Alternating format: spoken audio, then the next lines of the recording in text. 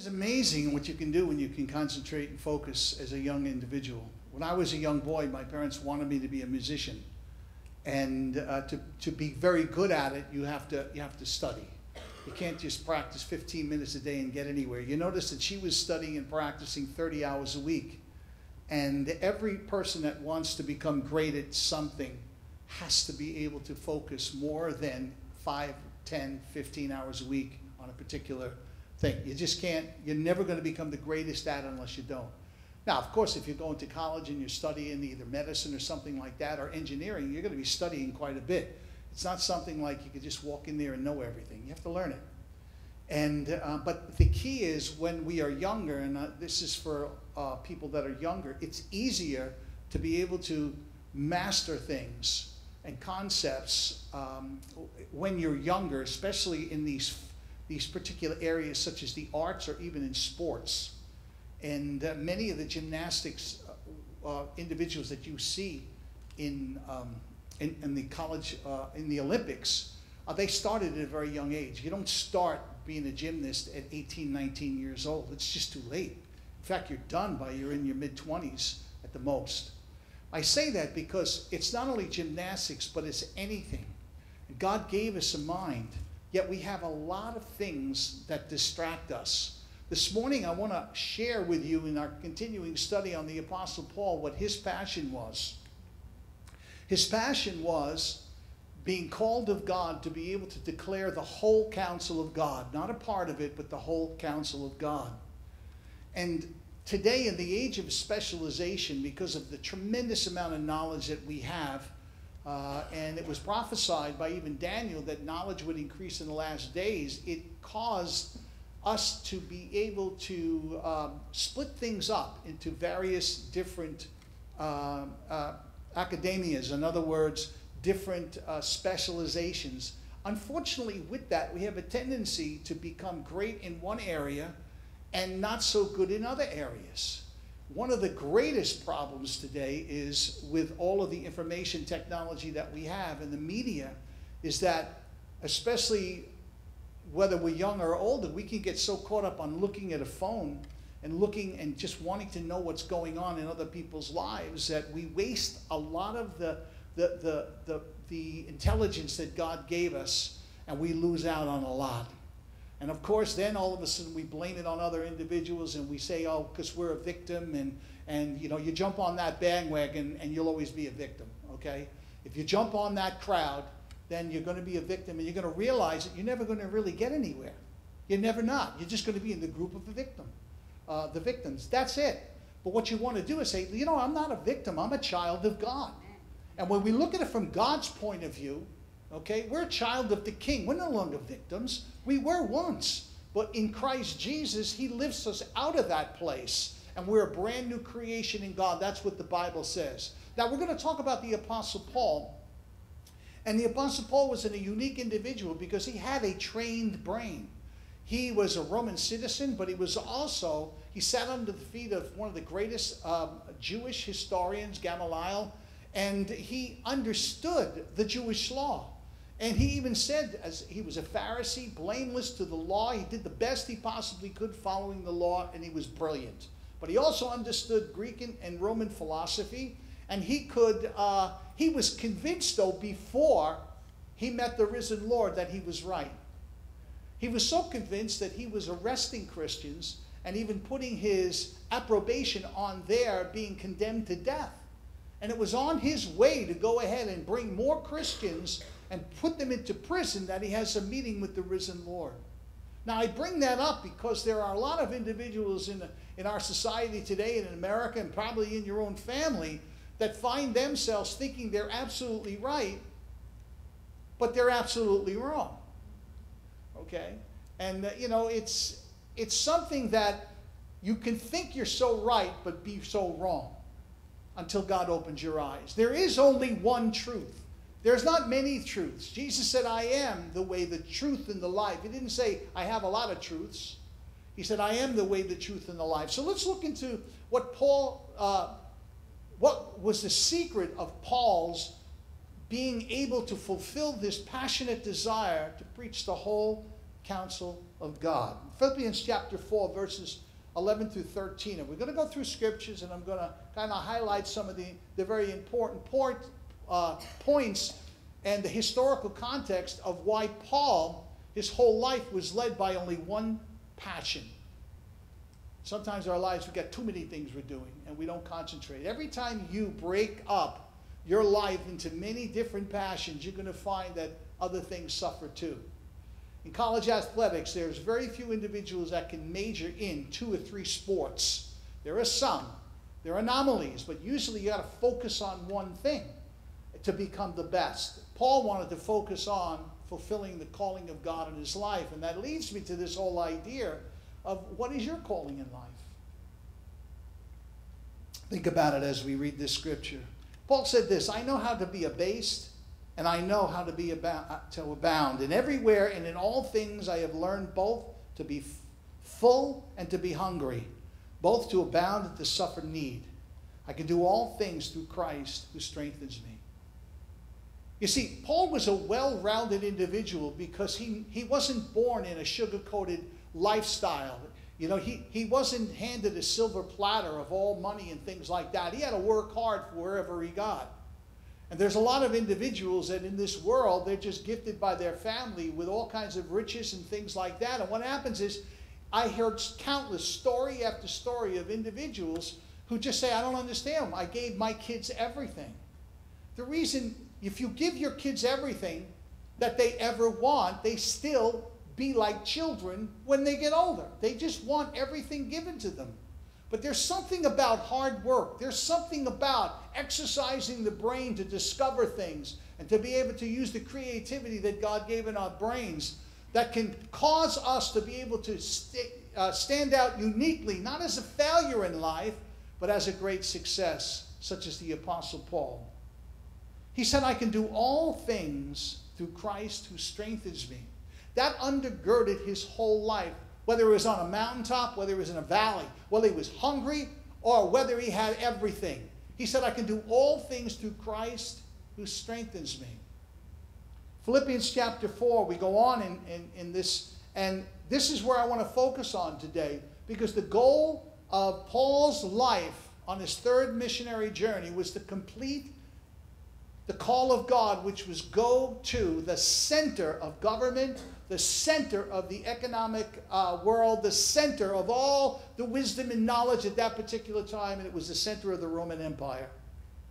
And I want you to think about that right now, because we as Christians need to concentrate not just on preaching to ourselves, but shining as a light in the modern day Roman Empire, which is Western civilization, which is the greatest country of the Western civilization is the United States of America.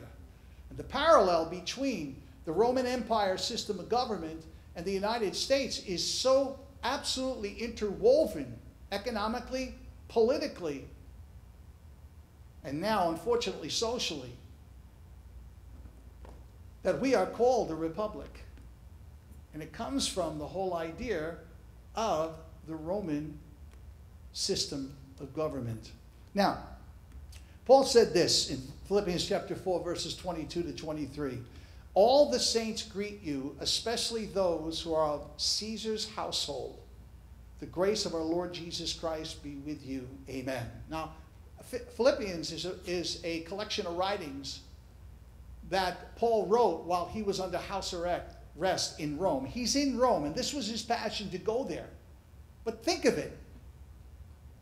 Do you think he would have went there if he knew what was going to happen to him when he got to Rome?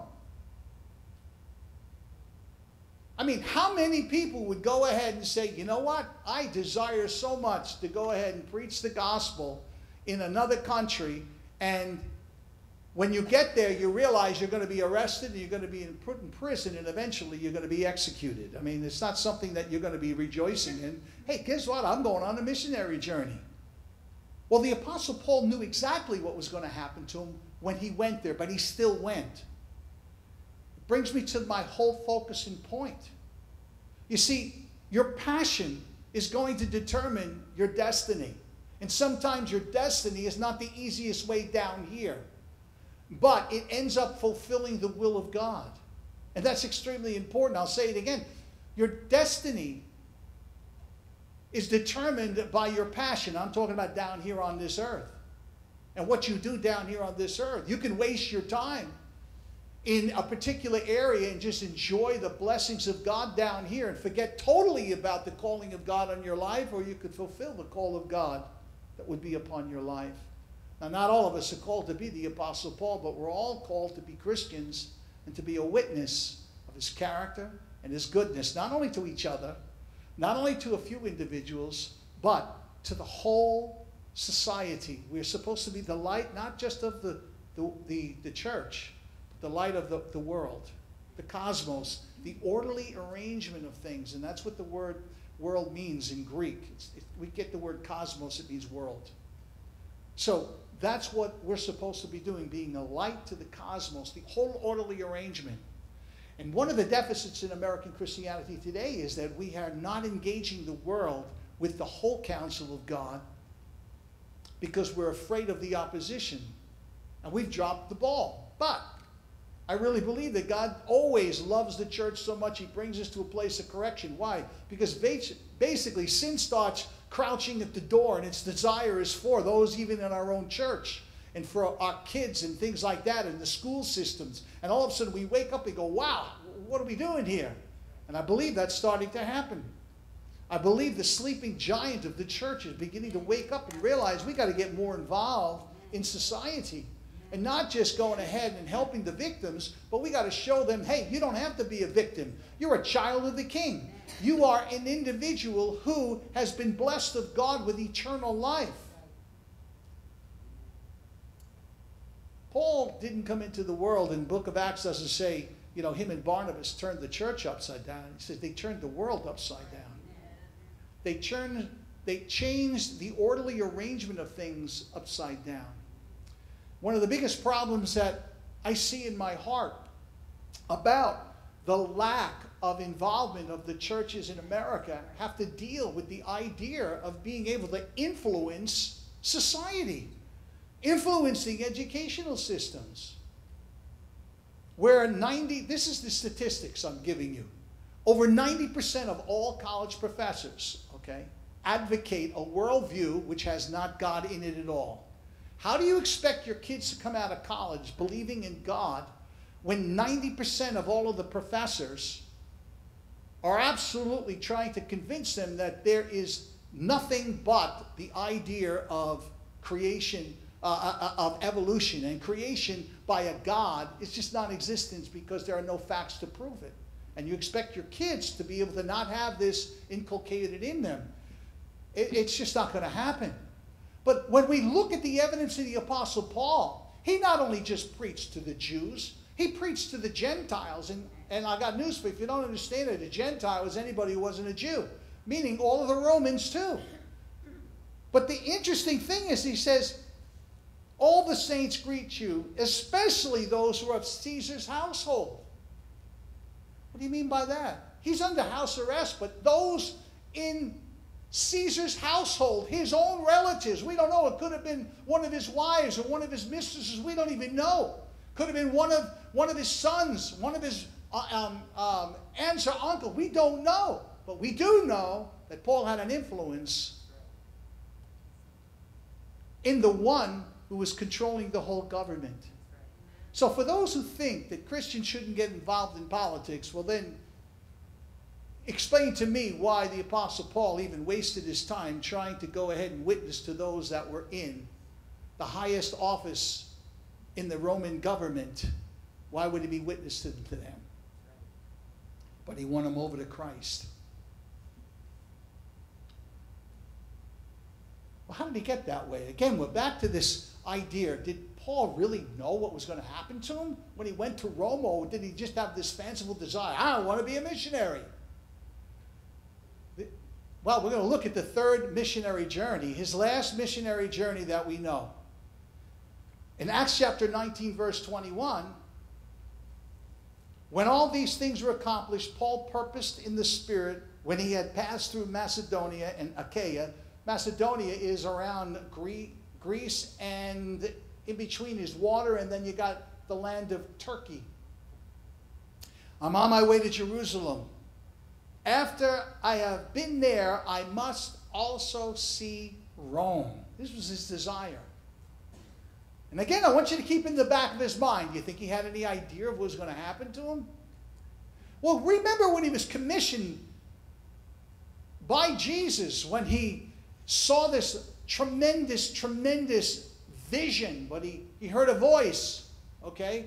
And this Jesus saying, Saul, Saul, why are you persecuting me?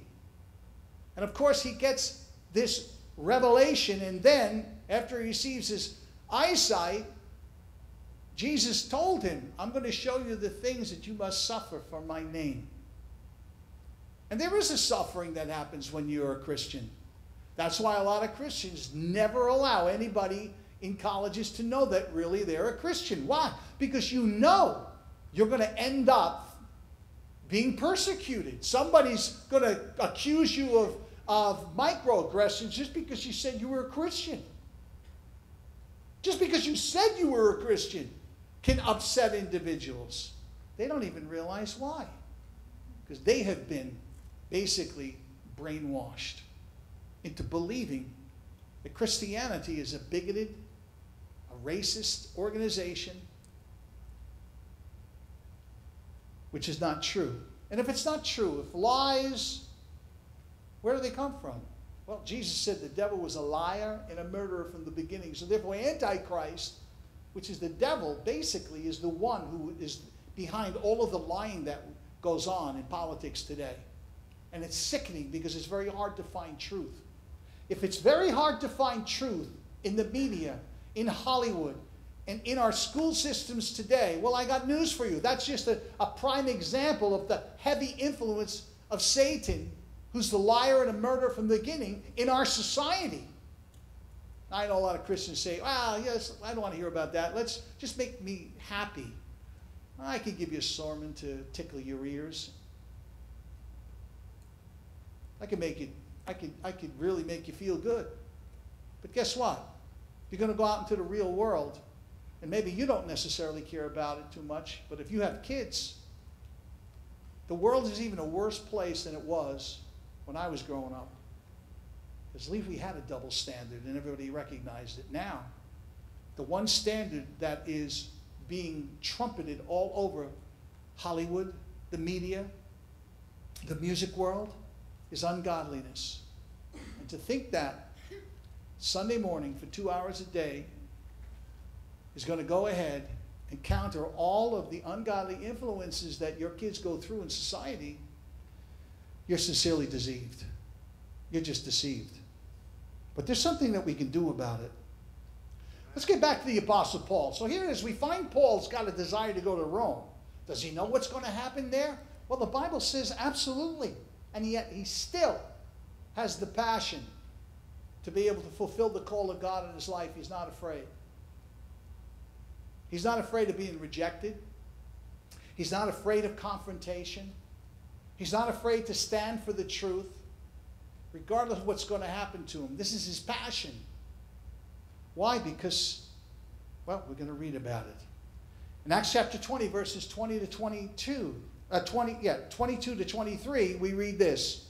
I see now I go bound in the Spirit to Jerusalem, not knowing the things will happen to me, except that the Holy Spirit testifies in every city, saying that chains and tribulations await me. Now, wait a minute. Today, American Christianity, they would say, I'll rebuke you. That's a false prophecy. Because God all he wants to do is to bless my life with everything. That's the American dream. But here, the Apostle Paul says the Holy Spirit is testifying. He's prophesying. Chains and tribulations await me. That's so contrary to American Christianity. We're trying to go ahead and be like snowflakes like they teach kids to be. Where, you melt at the signs of any kind of thing that is against your feelings and makes you feel bad. That's not the real world. That's a world that we created in American society that will not hold the test of time. Because this panacea that we've created is going to come down one day if the Lord Jesus tarries, because we cannot continue to be able to do what we're doing with all the debt that we have piled up. I'm sorry to bring in facts and truth, but that is the truth. If you got time, sit down and figure out on paper, write the zeros down, what $21 trillion is all about. And then add every single year about 500 billion. Some years it's $1 trillion, some years it's only 500 billion, a half a trillion. Just keep adding it. And then multiply it by, okay, that whole amount by the interest rate that we have to pay because we're borrowing that money. It's true we get good rates, maybe 3%, 2.5%, okay? But you add it up and you're going to say, there's no way that this can continue. But that's the truth. But then again, Jesus said, you know the truth and it'll set you free, but we'd rather stay just looking at our cell phones and just say peace and safety and just make me feel good. That wasn't the way the Apostle Paul was. So let's continue on. In Acts chapter 20, verses 25 to 28, Paul says this, and indeed now I know that all of you, among whom I have gone preaching the kingdom of God, will see my face no more. There's evidence here that he realizes, I'm going to go to Rome and I'm going to preach the gospel, but most likely I'm going to not make it out of Rome because there's a persecution going on there. You see, he didn't run away from the difficulty that faced him as being a Christian. He faced it head on with the grace of God. And he didn't do it in anger and he didn't do it in yelling. Paul was a great, great intellectual that could sit down with everyone and he just shared the gospel. That's what he did. He sowed the seeds and he said, you must be born again or you cannot enter the kingdom of God. That Jesus Christ died on the cross for all the sins of mankind and salvation is a gift. And those who believe in his name, he gives them the right and the authority to become children of God, not born of the flesh or the human womb, but born by the will of God. Your sins can be forgiven and you can have eternal life. Now to the Romans that was extremely important because the Roman Empire was further along in their destruction than we are in America today. You see, the bubble had already popped in the economics of Rome and in the politics of Rome. Everybody knew that all of the Congress and all the senators were corrupt. And they were basically paying off armies and paying off. And basically the taxes went higher and higher and higher. So the people had lost tremendous faith in the Roman Empire. And the good statesmen were long gone because they gave up. Because the Caesars that were in power were absolutely mad with the idea that they were gods. They didn't last very long either. They were all constantly being assassinated. But you see, the love of money is the root of all evil, not money. The love of money. If that becomes your passion, even Jesus said, what's it profit a man if he gains the whole world and loses his own soul? What will a man give in exchange for his soul? That's what got me thinking before I was a Christian. Because like many, I had a lot, but yet I was miserable inside. At 24 years old, I gave my heart to Christ, and he set me free. And he opened my eyes to see.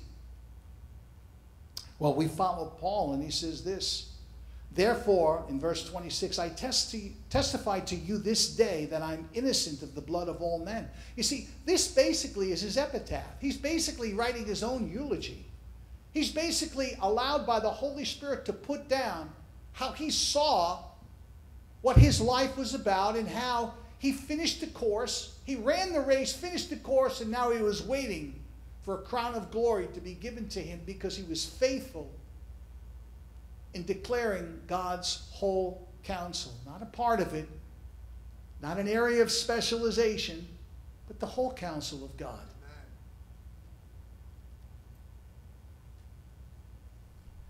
Verse 27, for I have not shunned to declare you the whole counsel of God. Therefore take heed to yourselves and to all the flock among which the Holy Spirit has made you overseers. That overseer is really an elder. In other places it translated bishops, to shepherd the church of God, which he purchased with his own blood. And then Acts chapter 21, verses 10 to 15. The continuing prophecies about what's going to happen to him if he ends up going to Jerusalem and then eventually to Rome. And he still says, this is what my life is all about. He wasn't afraid of death. He wasn't afraid of rejection. He wasn't afraid of confrontation. You see, he had this one passion. He just focused on that, like that little girl. I mean, she was young. I don't remember how old she was, 8 years old? 10 years old. 10-year-old girl doing what she's doing. But 30 hours a week, she's focused on that. I can guarantee you, she's not looking at her cell phone 8 hours a day. She's not watching TV 8 hours a day. If she's watching any kind of TV, it's probably trying to watch those gymnasts who have already become individuals that won gold medals or even silver medals. She probably watched them. She watched their mannerisms. She watched how they trained. She learned from it. Then she said, I'm going to sit under individuals who know what they're talking about. And that becomes her passion. But see, back to originally, that's the mind that God gave you. God gave you a tremendous ability. And what is this ability to be able to think? What damages this drive that we could have? Well, let me name a couple of things. A bad upbringing, where you watched your parents you just basically did what your parents did. They watched TV after they come home from work, and you watched it. They let you do that. They use the TV as a babysitter, and you just passively watch these cartoons with this frivolous nonsense up there while inculcating in your brain all of these ungodly morals that whatever the ones who create this stuff want to inculcate into society, thinking they're going to make it a better society. But yeah, where's the church? Well, we're doing our job. We're just preaching the love of Jesus. Well, guess what? The world is preaching love too. Oh, so you're preaching love? Oh, good. Then we have a lot in common. No, the love of God rebukes and it disciplines and it corrects things that are in error. You say, well, why did you stop this person who wanted to commit suicide? Well, because I loved them and I didn't want to curb them from, you didn't want confrontation. You didn't want to sit down and be able to go ahead and do something about it. You saw what was happening to your friend who began to drink a little bit too much or do too many drugs or start going down a wayward path. Well, I didn't want to interfere in his liberty. You see, that's the problem. You see, in America, we believe that liberty means you can do whatever you want to. And trust me, I don't care necessarily what you want to do, except for one thing. If you screw your life up, it always comes up that I got to pay for it somehow, because society is going to have to pick up the burden. So, like I always used to say, this one girl said, it's a free country. I can have many children as I want to. And I said, yeah, you can have as many as you want, but don't expect me to pay for them. Okay? The reason why I didn't have a lot of children is because I understand how much it costs. And you're banging them out like crazy, the world's just going to take care of you. Well, I'll tell you right now, you might have the world take care of you, but they're going to end up in poverty just like you. They're going to end up victims just like you. They're going to end up on a plantation just like you will. While some individuals that are in government, especially the whites, that are just rich and they like to be these liberals that want to just give out this idea that they're so caring about people. Yet they got walls around their houses and they send their kids to the best schools. And while these individuals that they call victims, and we're going to champion you. You ever see them lift up a hand to really help them out of it? Check the welfare payments and check the food stamps. They haven't gone up that much in the last 15 years. They're designed to keep you at a poverty level. But that's the truth. And no, not too many people want to speak this. And the only reason I speak this is because I allow the spirit of prophecy to speak through me once in a while. And I don't even get in trouble anymore because I don't care. I want the truth of God to go out and people set free. I'm sick and tired of seeing children be destroyed through drugs and alcohol and game warfare. And no, I'm not a racist. As anything, I'm a human racist. I believe in the human race, and I think that every color, every single person has a right to be able to know the truth, because Jesus said, you know the truth and it'll set you free. I'm just waiting for the day that those in power will go into these areas, in the ghetto areas, and where they got all this gang warfare, and sit down, the highest powers. They'll sit down and say, let's fix this. Fix this problem. Then you'll find that some want to get out. Help the ones that want to get out, and then they can go back and help. But I found that there's a lot of individuals that are just like a lot of individuals in the church. They're just comfortable. They're in a comfort zone, and they don't have a lot, but they got enough.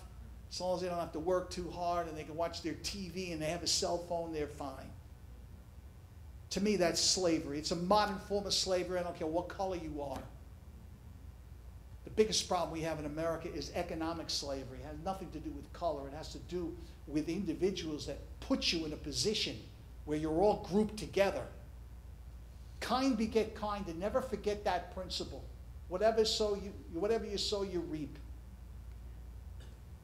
The Apostle Paul wasn't concerned about that, and this is what he said here in verse 27. I have not shunned to declare to you the whole counsel of God. And what is the whole counsel of God? It's not just that Jesus loves you. I remember when I first got saved, I went around and said, Jesus loves you. You know what that does? That has about as much conviction, okay, as something dead. It doesn't do a doggone thing. Okay, God loves you. Who doesn't think that God loves them? What do you think, going to go around and oh, wow, I thought God hated me. No, God is supposed to love. That does nothing. It doesn't convict anybody.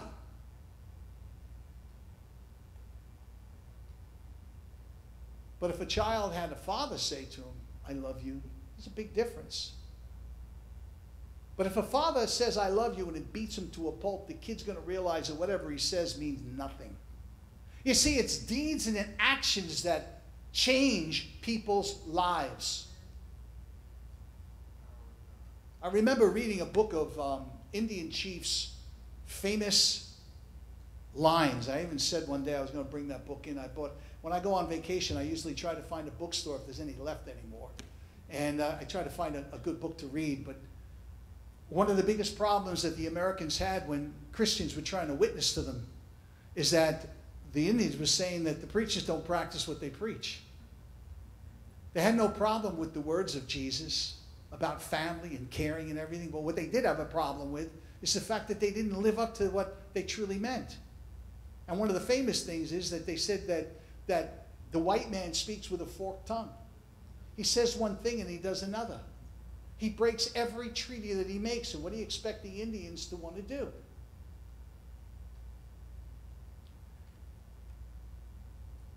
There were some Indians that became Christians, but they didn't go to American churches.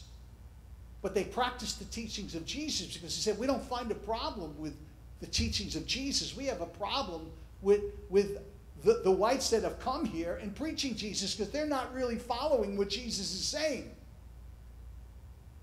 And once the Bible was translated into the Indian languages, they scoffed it up. Why? Because the principles of Jesus were tremendous. By the way, most of them didn't read the Old Testament. They just hung around the New Testament, and they talked about Jesus. And it really changed their lives. But it makes you wonder, how many Christians today? I mean, they're Christians, but yet if they were in a court of law, would there be enough evidence to convict them after the judge got done interrogating to find out what they believed? You can't be a Christian according to the Scriptures and practice immorality according to the Word of God. Lying, cheating, or stealing. No matter what your motive for doing it is, it's wrong. You just can't do it. It's impossible. There's only one word. Now you say, well, Paul never mentioned these. Of course he did. He spoke against homosexuality. He spoke about these things. In fact, he said the reason for that is because they turn away God. They refuse to retain God in their knowledge.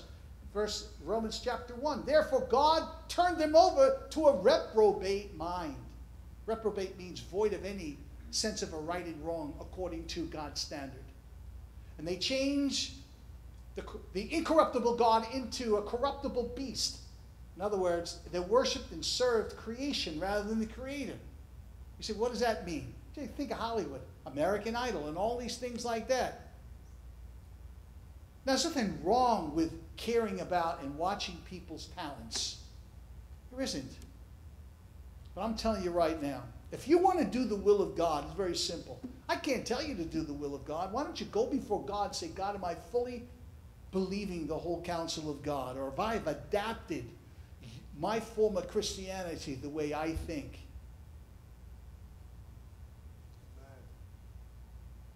I told the Lord, I don't really want to see any more truth. I don't want to see things the way they really are. Because when you see things the way they really are in God's eyes, in God's heart, then you got to make a decision. Either you just become a Jonah and just want to run away and say, you know what? Everything is lost. Or you say, no. I'll go ahead and I'll speak. But you know what? When you do speak the whole counsel of God, don't think you're not going to end up like the Apostle Paul. And the whole purpose of this message today was, by the time I got done reading these scriptures, the Lord said this. He said this to my heart. He said, son, think of it. Paul's having a great time in his missionary journey. He's winning a lot of people to Christ. And all of a sudden, the Spirit of the Lord puts upon his heart, he's got to go to Rome, but you're going to be persecuted tremendously. Rome represents the seat of political and economic power of the whole known world at that time. And he said the church in America has a decision to make whether they will engage the government, engage society with the character of God listed in the Bible, the whole counsel of God, or they run from the calling of God and preach only a part of the counsel, thinking they're doing the will of God. And don't tell me that just because a church has 60,000 or 100,000, 30,000, that they must be doing something right. When Jesus said, if they hated me, they're going to hate you. If you see compromise going on, then you need to say to yourself, wait a minute. Why are they compromising? Well, because we want to win as many as we can. Which leads me to this focus point. And this is a revelation. You could take it, do whatever you want with it. But you know, before he went to Rome, guess where he went? He went to Jerusalem. Jerusalem was a place that had a mixture of Christianity, legalism, and everything. Paul, representing the purity of the gospel, is going to go there knowing that he's going to have some issues. And guess who ends up putting him into a place where he gets arrested and tried with heresy and things like this and brought before King Agrippa? And then Festus, who was the Roman procurator in that particular area, could make a final judgment. Well, Paul, because they already heard that Paul is preaching a message that is uncompromising when it came to the idea of you're saved by your faith and by grace, not by works of the law. There was a mixture going on.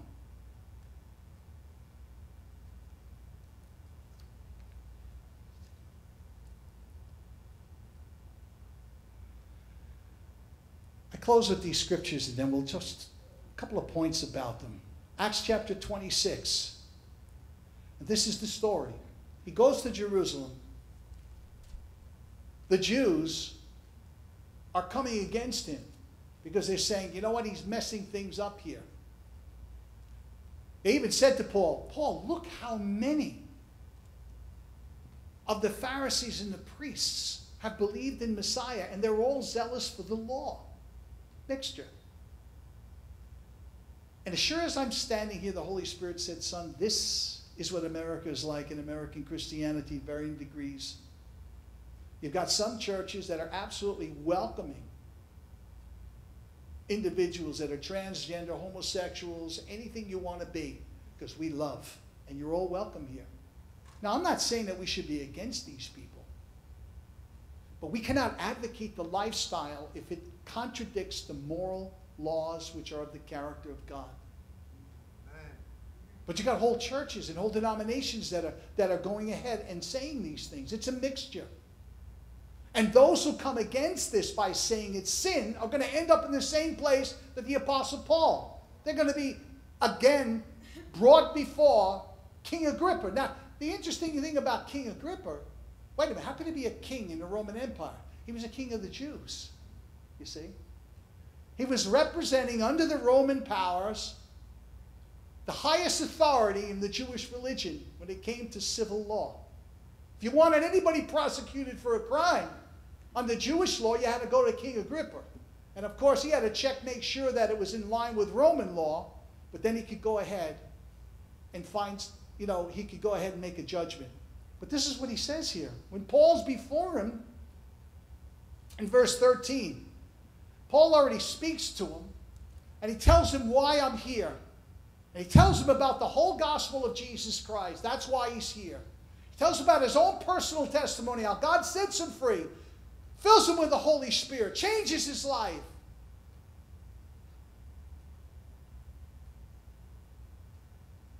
He's so convincing that they even say, you know what? You've almost persuaded me to become a Christian, but he didn't. And then they finish with this line. In verse 31, when they had gone aside, they talked among themselves, saying, this man has done nothing deserving of death or change. And then Agrippa, the king, said to Festus, the Roman guy who could make the final say, he says, this man might have been set free if he did not appeal to Caesar. In other words, Paul, you just had to go ahead and not go to Rome. Just don't try to influence politics. Don't try to influence the school system. Don't try to say anything about Hollywood. Don't say anything about the media. Just love.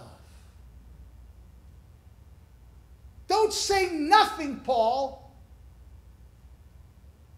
And you'll be free to be able to practice your Christianity the way you want to. But see, Paul's passion was to declare the whole counsel of God no matter what the circumstances would be. Which leads me to the conclusion. Think of it this way. Every one of us is put into a position where we either compromise our beliefs for the sake of peace, for the sake of just getting along. We have to do it. You work in the school system. They tell you you can't mention God, you can't bring the Bible in, you can't pray, you can't do anything. And you do it. Why? Because you're getting a salary and you say, well, I'm working for the government, that's what they require, and that's it. But don't you get it? That something changed because we used to be able to pray. I mean, I'm old enough to remember when we could pray in school. So what happened? That is the key. If it always was that way, that's one thing. But if we lost the ability to do that, where was the church when these rules and regulations were being proposed in Congress? Well, I'm a Christian. I don't get involved in politics. You're in a democratic republic where we put the leaders in by voting. In other words, thus says the Lord, you got what you voted for. And I'll leave it at that. Because I know the statistics of who voted for what. And it always comes down to there are other issues rather than. There are other issues. There's no more issue important than you fulfilling the call of God in your life to stand fast as a Christian. Because Jesus himself said, through much tribulation we will enter the kingdom of God. And Jesus said, listen, if they hated me, they're going to hate you. And he said also, man, you should be careful when all the world thinks so wonderfully about you. Not only the Christians, but also the unsaved. Oh, he's a nice guy. I like the way he speaks. Because it just means that what you did was you compromised the Word of God. You got to the place where you're blinded. And you can't see clear. That's why the book of Revelation rebuked the early church after all the apostles were gone. He said, you think you see, but you don't understand that you are poor, blind, and naked. I'd advise you to buy from me gold tried as in a fire, and that your eyes might be anointed that you can truly see. It's our human nature to just want to go ahead and take the easy way out. It really is. Hey, I had kids when I was younger. The first thing you want to do when the kids are screaming and yelling is turn the TV set on and put some cartoons on. It's a babysitter. And it shuts them up. The kids are screaming, I want ice cream, I don't want it. You're not getting ice cream, it's not healthy for you. Then finally you take the pop and you stick it right in his mouth, and he don't care. Okay, I got what I wanted. It's human nature to want to be just appeasing. This gospel of appeasement is something that is a stench in God's nostrils. I had to look up the word appeasement because a lot of people don't know what to appeasement means. It means to protest within silently, but never voice your opinion outside. It's what the world did when they understood that the Jews were being taken and they were putting into prisons and they were being executed. And those in society that weren't Jewish, they were afraid for their lives, because if they did not turn in the Jews, then they would be killed. And the ones that stood for truth, such as Dietrich Bonhoeffer, he was ended up being executed because he wouldn't shut up, even after they put him in prison. He came against Hitler, and Hitler brought down an order, and he said, get rid of this man. He's a vexation to me. Even with all of the persecution and the torture, he won't shut up, and his disciples are doing the same thing that he's doing. Get rid of him. Well, those are extremes, and I understand not all of us are going to be that way. But you all have to make a decision on how much you're willing to go ahead and deny yourself and take up the cross daily and follow after Jesus. At least do one thing. Spend some time before God and say, God, how do I look in front of you? Am I really doing your will? Or am I really doing more of my will? My famous saying of Jesus was, Father, not my will, but thine be done. Amen. And he showed us as a human being that we all have to make these choices every single day. Someone said, you should run for politics. I can't do it. Because I'd never get elected, number one. And if I got elected, okay, I wouldn't get anything done. Because I will not be bought with money under the justification, well, I got to take care of my people. No, I got to take care of God's business. Man. I'd rather be a voice crying in the wilderness. And I see a whole army of young people rising up, men and women like John the Baptist, saying, repent, for the kingdom of God is at hand. And they'll have the power of God on their life, and they will not compromise. And as they grow bigger and bigger in their ministry, they will not settle back and say, you know what, I've got enough now. Look at my church, I've got 10, 20, 30,000, I'll buy an airplane. No, they won't do that. They'll be like the Apostle Paul. No, I will not allow myself to be controlled by anything. By a bank account, by a car, or bills, or anything else like that. I want to wholly preach the full counsel of God. And I don't care about the circumstances. I only want to do God's will. No matter what you think about Dr. Martin Luther King, they would probably assassinate him again, but he wouldn't be assassinated by white people today. He'd be assassinated by his own, because he would not be standing for what's going on. He preached the gospel of love, but no compromise at all.